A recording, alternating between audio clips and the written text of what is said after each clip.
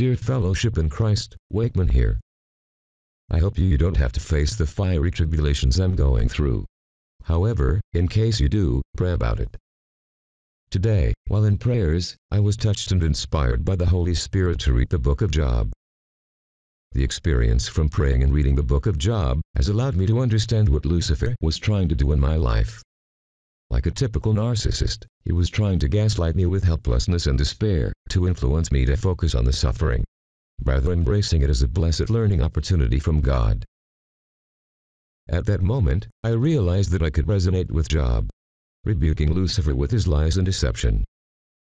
I finished my prayers thanking God for all the long suffering I'd been through for decades, and offer it as a living sacrifice to God, to save on this day as many souls as possible who are opening their hearts, receiving and giving their lives to Jesus Christ. I hope this video and message encourages you to remain in the Word of God and on the gospel of Jesus Christ, not on the suffering, which gives an opportunity for Lucifer to kidnap your soul. God bless you. Please remember, Jesus Christ is the truth, the way, and the life. There was a day when the sons of God came to present themselves before the Lord, and Satan came also among them. And the Lord said unto Satan, Whence comest thou? Then answered Satan and said, From going to and fro in the earth, and from walking up and down in it. And the Lord said unto Satan, Hast thou considered my servant Job, that there is none like him in the earth, a perfect, an upright man, one that feareth God and escheweth evil? Then Satan answered the Lord and said, Doth Job fear God for naught? Hast not thou made a hedge about him, and about his house, and about all that he hath on every side? Thou hast blessed the work of his hands, and his substance is increased in the land. But put forth thy hand now, and touch all that he hath, and he will curse thee to thy face. The great question in the book of Job is this: will Job's experience triumph over his theology, or will his theology triumph over his experience? Now that is a very relevant question, even today. When some experience, good, bad, or indifferent, comes,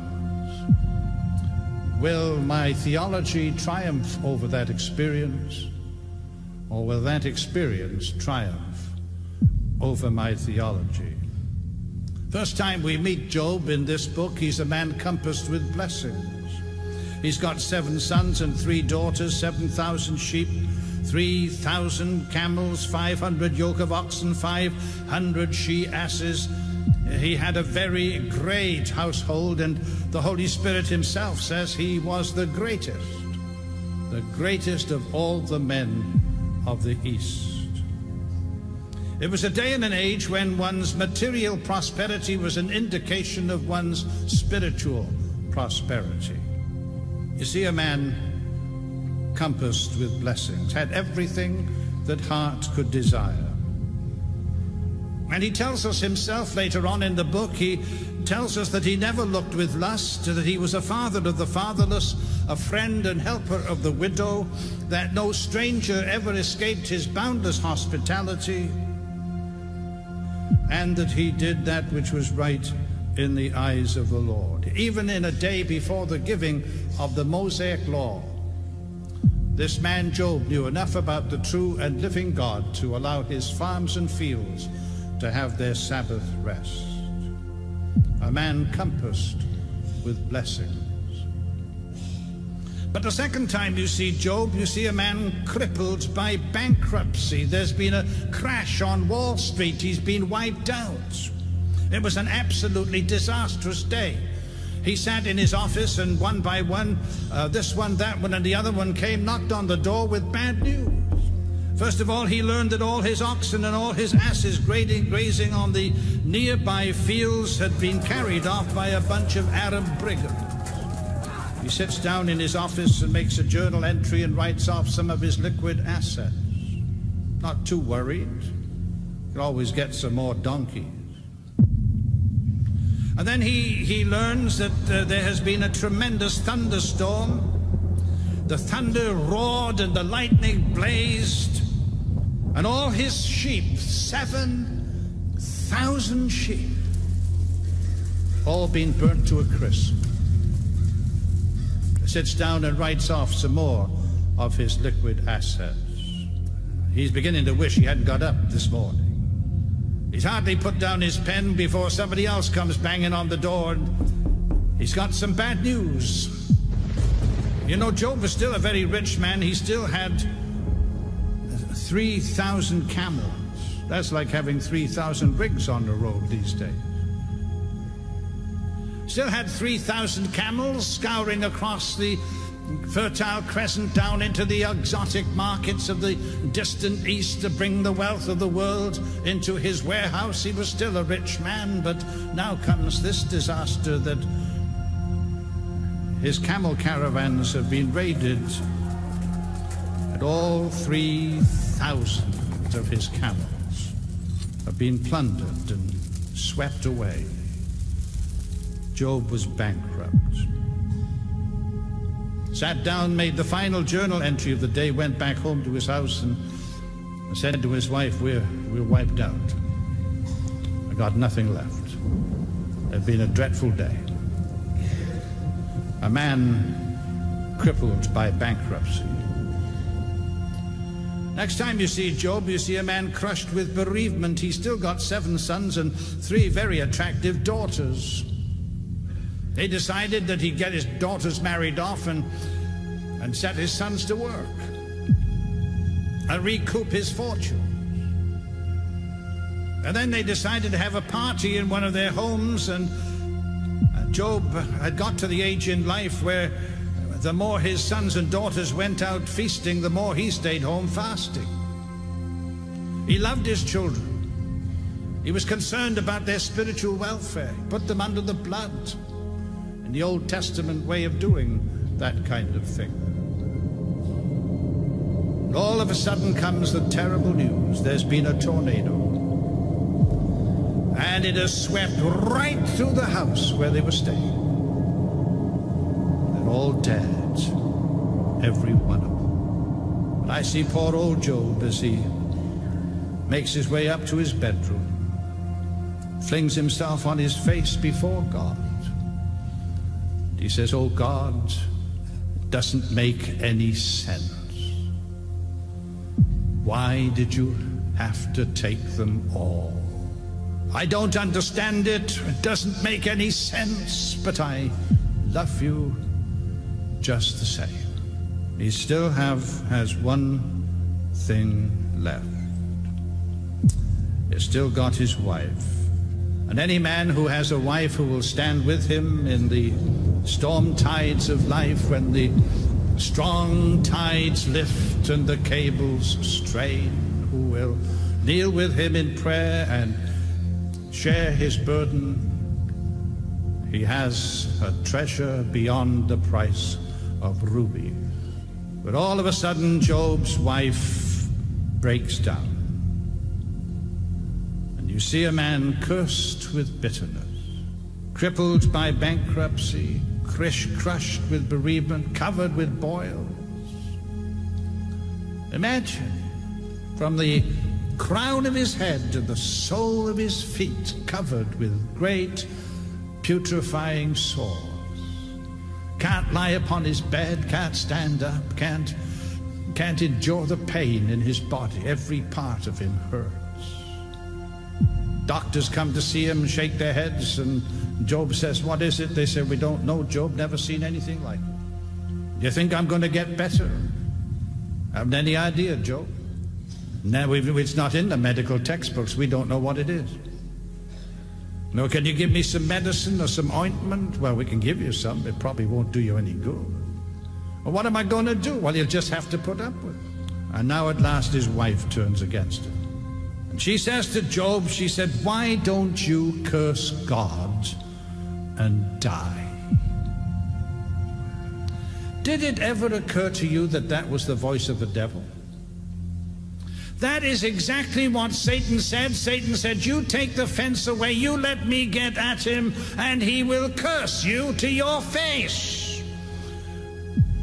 And now Mrs. Job, she says, "Why don't you curse God and die? Why don't you curse God and commit suicide? You'd be better off dead." He quietly put her in her place. You see a man in the hands of Satan.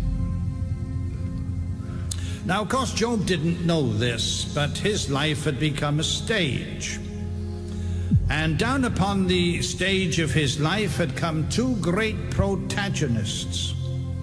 And all heaven above and all hell beneath watched with bated breath the titanic struggle for this man's soul.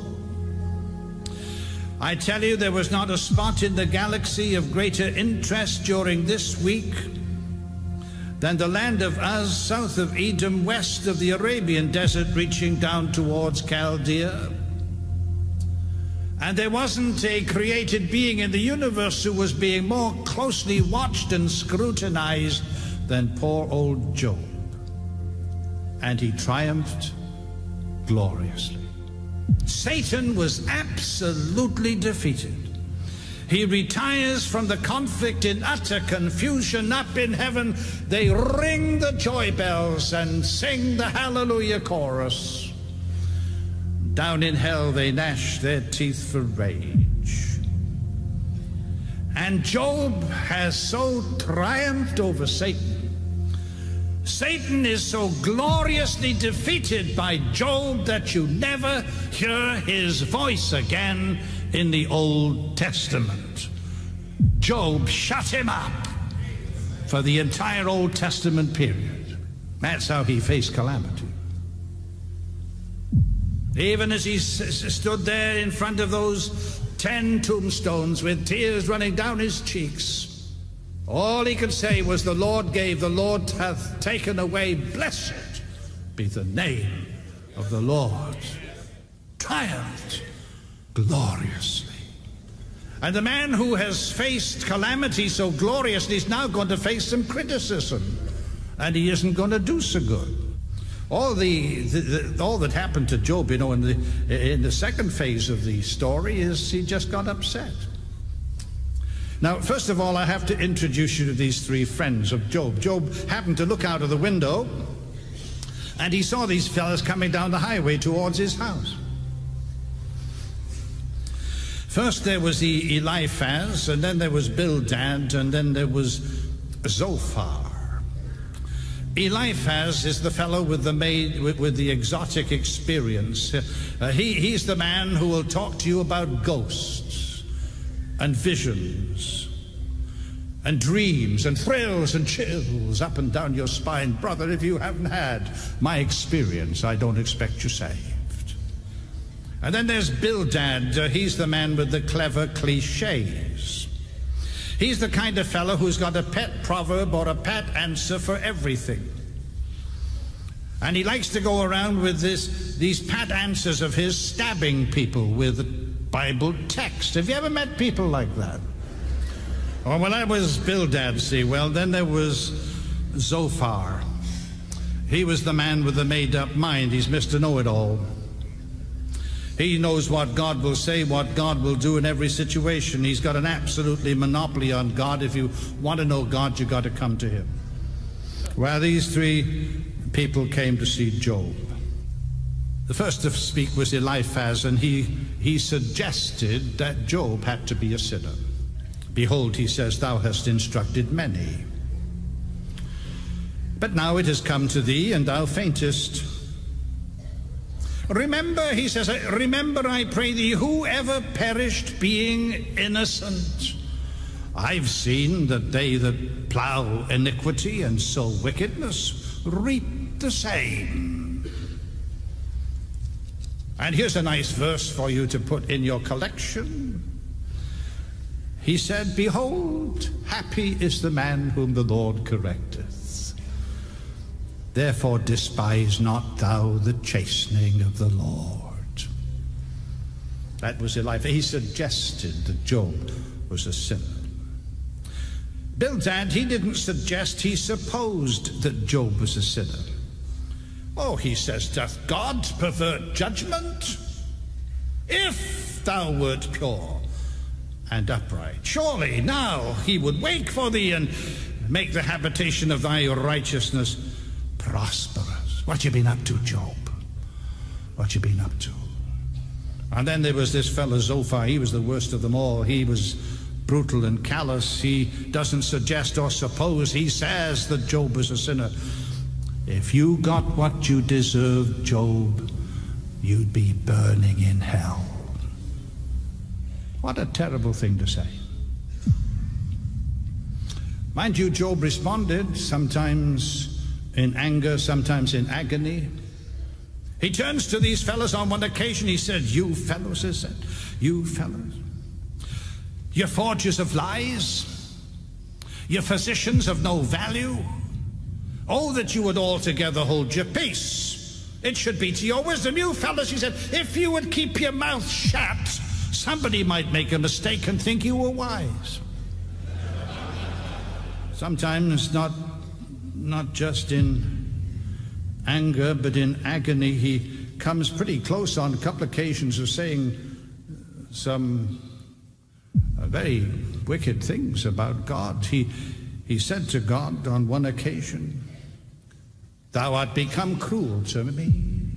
Didn't I give him that was in trouble? Didn't I give to him? Did not I weep for him that was in trouble? Was not my soul grieved for the poor? When I looked for good, then evil came. Which really means he said to God, why can't you learn a lesson from me? Look how I treated people.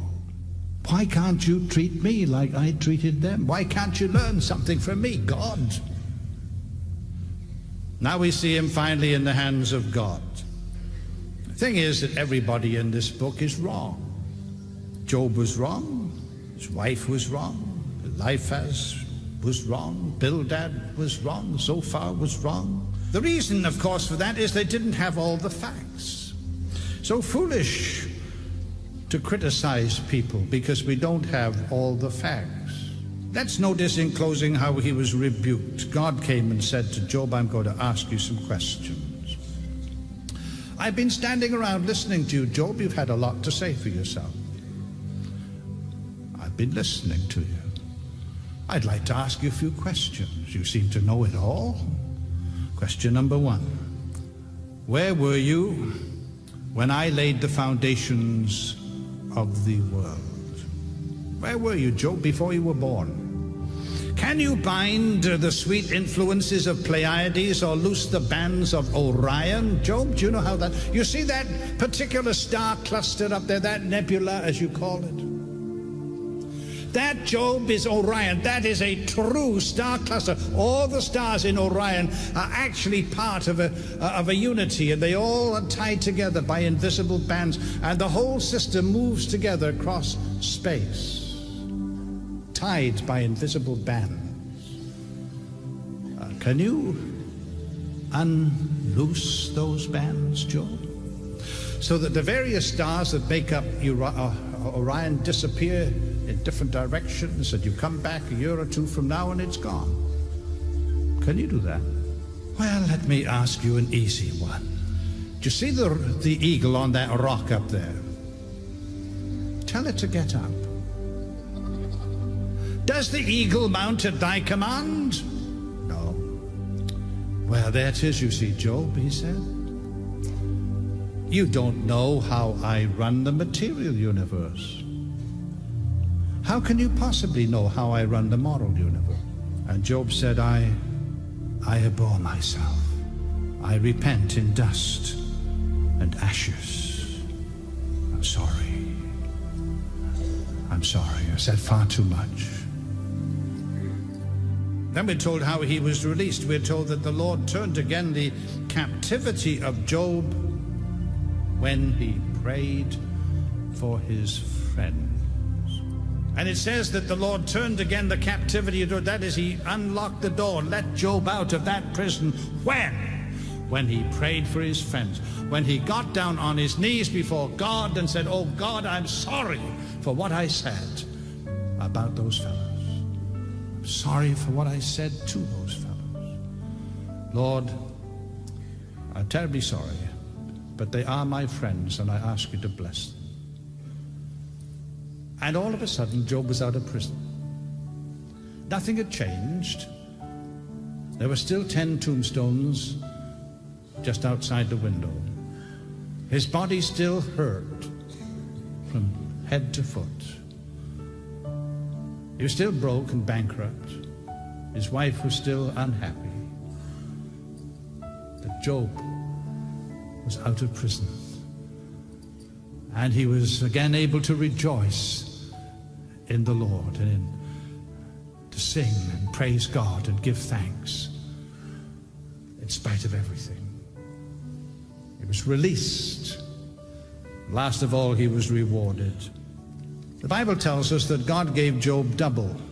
And God is a careful bookkeeper. He keeps books with great precision. In chapter 1, Job had 7,000 sheep. In chapter 42, he had 14,000 sheep. In chapter 1, he had 3,000 camels. In chapter 42, he had 6,000 camels. In chapter 1, he had 500 yoke of oxen.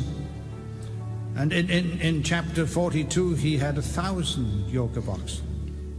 In chapter 1, he had 7 sons and 3 daughters. And in chapter 42, he had... Oh dear. There's a mistake.